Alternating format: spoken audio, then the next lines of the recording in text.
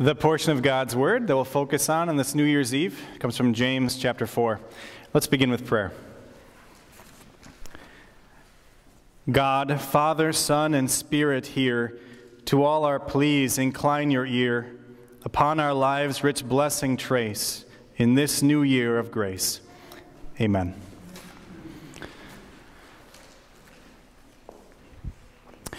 You might say that I am a planner. Between my phone and my computer, I pretty much have my calendar at my fingertips at all times. And every week, at the beginning of the week, I sit down with my calendar and this yellow-lined pad of paper, and I schedule out my week day by day, jotting down all of the tasks that I need to accomplish on each of those days, Monday through Saturday. And if I'm feeling extra ambitious, sometimes I will even go so far as to schedule it out each day as to what times and parts of the day I want to accomplish each of those tasks, depending on making sure I can maximize my energy levels and things like that. You might say that's a bit hyper-planning, right? Over-planning. But even if you're not an over-planner like me, I don't think I'm alone in being a planner. We're kind of a culture of planners, aren't we? We hire travel agents to plan out our family vacations, every detail of them, months, maybe even a year in advance. Little girls usually have their dream wedding planned out before they're even old enough to start dating. Companies will plan out their yearly schedule, the goals that they want to achieve over the next year. College students will sit down and look at which majors are going to bring them into the best possible higher rates and which are going to get them into the most lucrative fields. People are looking at retirement and planning for that, setting aside money all throughout their career so that then someday they can retire. Even churches like Victory set a 5 or 10 or 20-year vision plan. See, we're a culture of planners. And as the year transitions from 2019 into 2020, I'm sure that you've already been making plans for the coming year. What does God think about all that future planning? Take a look at what James says in the beginning of our sermon text for today. Now listen, you who say, today or tomorrow we will go to this or that city, spend a year there, carry on business and make money. Why, you do not even know what will happen tomorrow. Is he being critical of future planning here? It kind of sounds like it, doesn't it? So should we be going to all this time and all this trouble, spending so much time planning out 2020 and much further into the future? Or should we just sit back and entrust the future into God's hands and let him do with it what he will? The answer is yes. The ultimate cop-out answer, yes, right down the center, right? Because God is not opposed to us planning for the future. In fact, he encourages us to do so. Because most of the time when we do that kind of planning and we plan for the future and we get things scheduled and orderly, oftentimes it turns out to make us better stewards of the things that God has given to us. If we plan financially, if we schedule things for our future so that we can use our abilities and talents that God has given to us in the best possible way, ultimately that goes to serve God, does it not? And as much as you might think that I am an over-planner, the fact is there's a method to my madness. See, I do all that stuff because I know myself. And I know that if I don't write down all the things that I need to accomplish during the course of the week, both in ministry and in my personal life, I will either forget to do it altogether, or I will get so far behind in things that I'll never get caught up enough to finish the things I actually have to accomplish. See, writing it down, planning it out, scheduling it for me makes me a better steward of the vocation that God has given to me. And maybe you're the same way. It says, Jesus himself illustrates, suppose one of you wants to build a tower. Will he not first sit down and estimate the cost to see if he has enough money to complete it?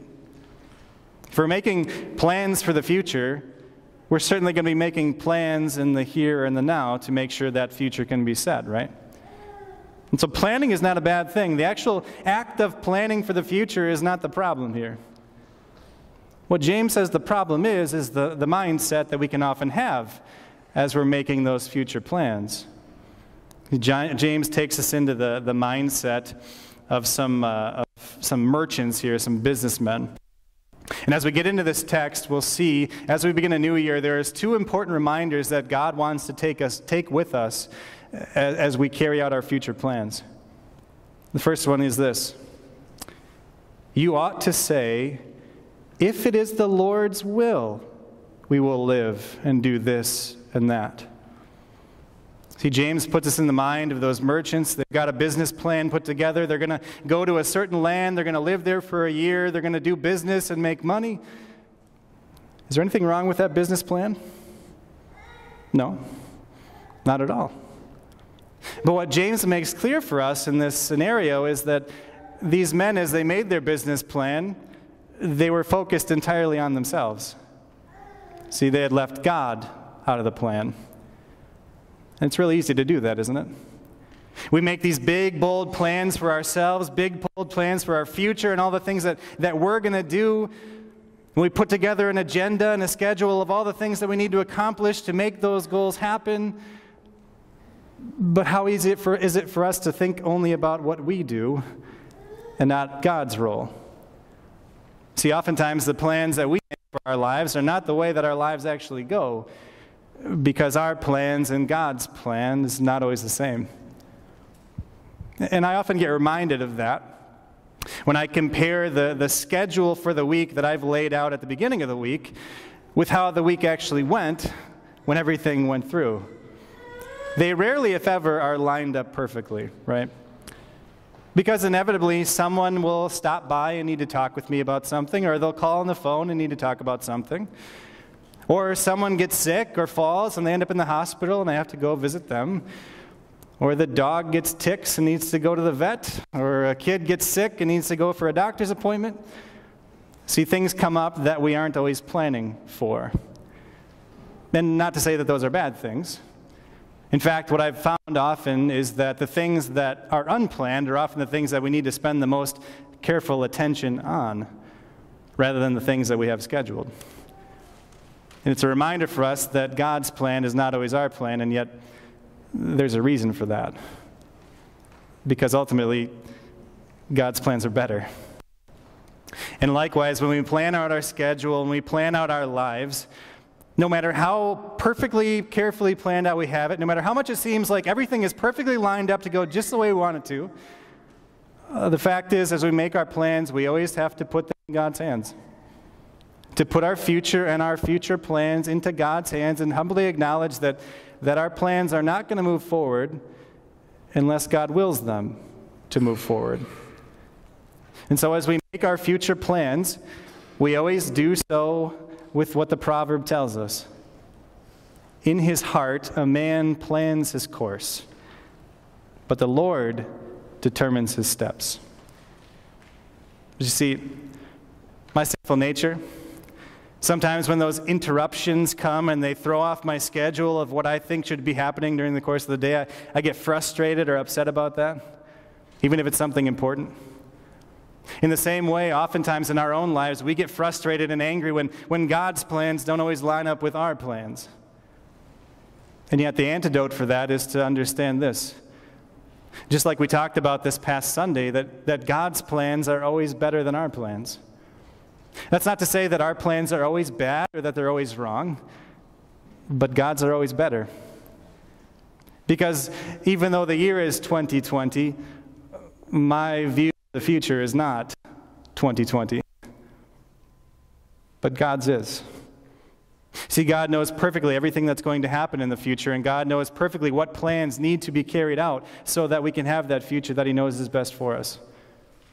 And so, even though we might have our plans and we make them in earnest and we make them with great joy and anticipation, the fact is God's future promises are so much better because he knows what's going to happen. And he knows how to make that happen for your good.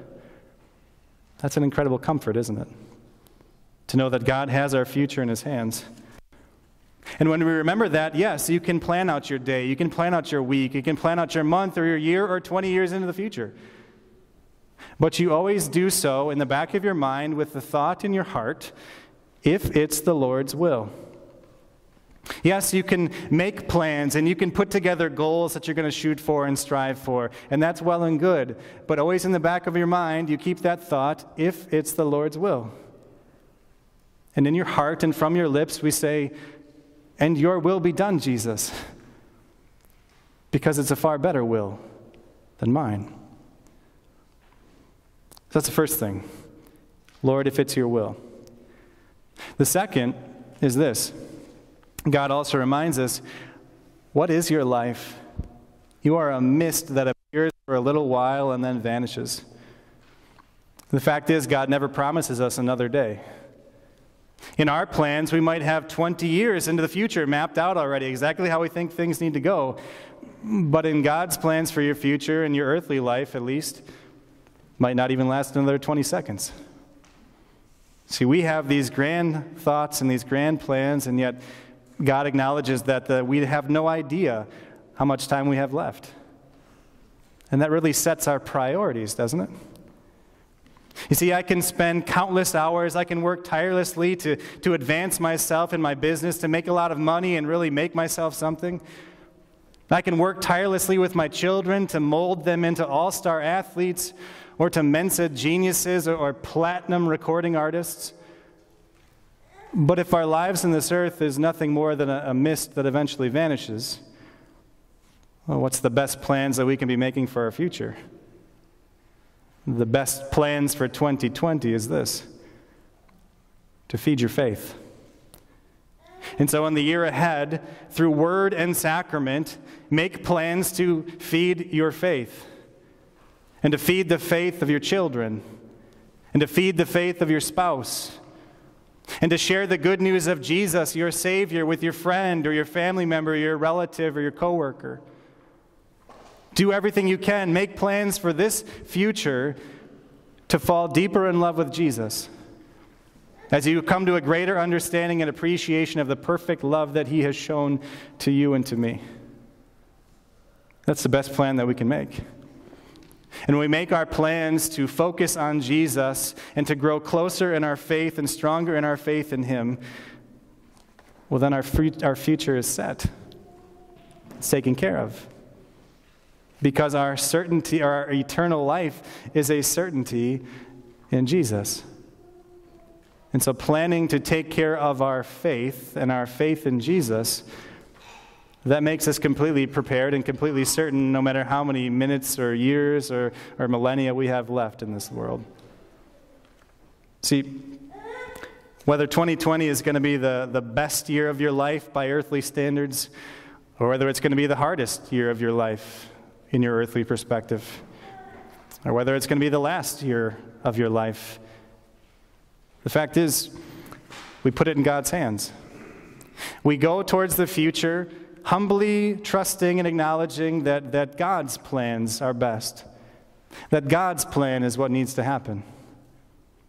And we want to keep that in our minds and on our hearts at all times over the coming year and every day of our lives.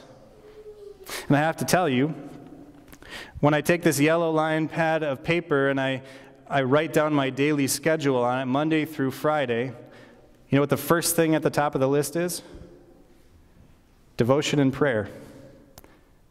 And I say that not because I'm saying what a wonderful person I am that I put devotion and prayer first. That's me acknowledging that unless I put it at the top of my list of things to do, I so easily forget it and let it slip off my list altogether. But to start your day, to spend every day focusing on the love of Jesus, what better way to spend your day? What better plans to make for your future? Knowing that our God loves us so much that He gave us His one and only Son. May that be on your heart today as we start into a new year and in every day to come. Amen. Please stand.